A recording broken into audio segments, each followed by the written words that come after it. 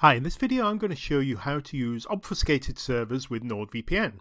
Now, why would you want to use obfuscated servers? Right, the main reason and primary reason is if you want to hide the fact that you're actually using a VPN. Now, a VPN, as you probably know, is an encrypted virtual private network, and it hides all your data and keeps everything secure. But the one factor that does give you away a little bit is that it's kind of obviously using a VPN. So although nobody can see your data, they can't control your data, they can't pinch your data, an ISP knows that you're using a VPN because it's encrypted. The data looks different. You can't see any clear text or anything like that. So an ISP can block the use of VPN. Why do they want to block them? Not all do, but some VPN service, some ISPs do block VPNs. They don't like you using region control, so using a VPN to watch region-locked services. They don't like being able to hide where you're going, because lots of ISPs throttle services from different websites streaming. They don't like if you're doing peer-to-peer sharing, stuff like that. They like to control you, and they can't do that with a VPN. So when you're using a VPN, although you're not being controlled, unfortunately, if you've got the wrong ISP, you can be blocked. An obfuscated server stops that. What does it do? Well, an obfuscated server actually hides the fact that you're using a VPN. It makes the traffic look like normal traffic. So it is actually encrypted, it's all protected, but it won't look like that to the ISP. And so if you find that your ISP is blocking VPN traffic, blocking your VPN, try obfuscated servers. Okay, now I will show you how to enable this. Now, it can be a little bit confusing, but let's go into NordVPN. Of course, other VPN services, some VPN services have got obfuscated servers.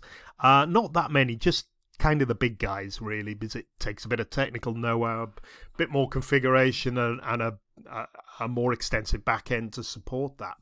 Now, if we go into NordVPN here, you can see here's all my NordVPN programs. This is on a desktop. Laptops, tablets, smartphone will look similar, and normally you can just click on a service there that if you want to use a server. So if I want to connect to my Mongolian VPN server, I just click there, and then I'll get a VPN created to there and a Mongolian IP address. Now, but if I want an obfuscated server, I have to select that. Now, if you go here, there's a section called Speciality Servers, and here there's some of the ones NordVPN has. There's dedicated IP, double VPN, onion over VPN, and P2P. I won't go over these in this video. I'll just keep this short. This is obfuscated servers after all. So, but you can see it's missing. Where is obfuscated servers? Well, you need to change the protocol and a couple of settings.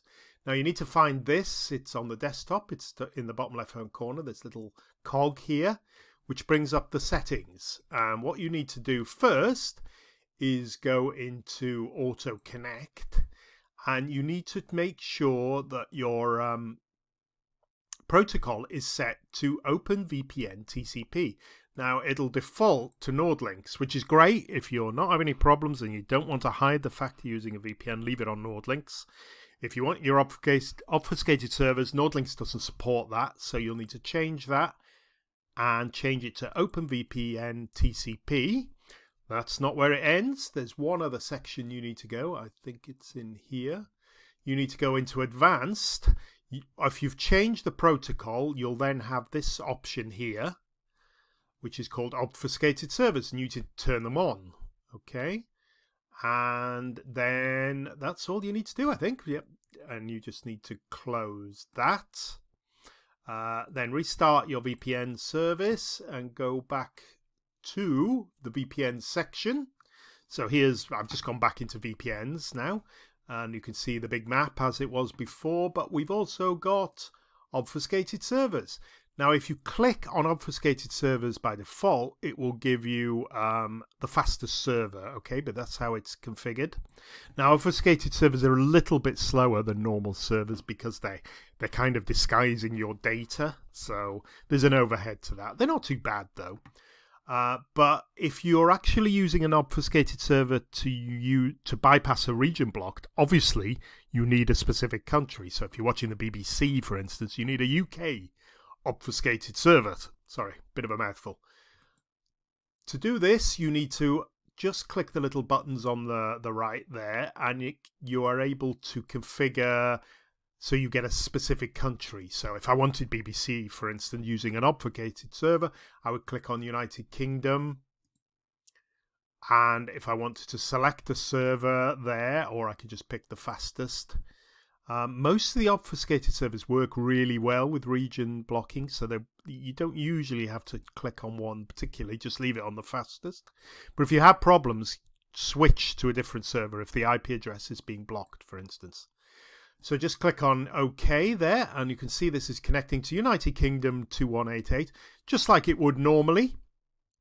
As I say, it tends to take a little bit of a time to connect. Let me just... but after the initial connection, you don't see much overhead. So it's now connected to United Kingdom, but this is a secret obfuscated VPN. So they can't detect that you're using a VPN server. So if you have any problems accessing the NordVPN site, or your traffic is being blocked while using a VPN, this is worth trying. Okay, so I'm connected now, just as I was before, and now I can go... Let me just quickly go to BBC iPlayer, for instance. Hopefully there. So remember, all this is now using an obfuscated server, and we can watch now of Doctor Who.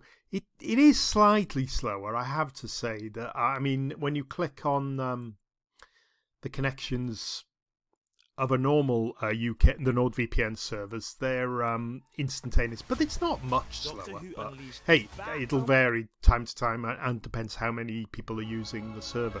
Remember, there's only a sort of dozen or so UK obfuscated servers, as opposed to 100 or so normal UK servers. But it streams perfectly well. There's me watching Doctor Who Christmas special. I'll just close it there. If you do have buffering problems, again, just let it buffer up, basically. So just pause it for a minute and it'll work fine. But again, you have to accept there's a slight overhead to using the obfuscated servers. Okay, right. I hope that hasn't been too waffly, and I hope I've shown you how to use an obfuscated server on NordVPN. Okay, thanks for watching, and bye for now.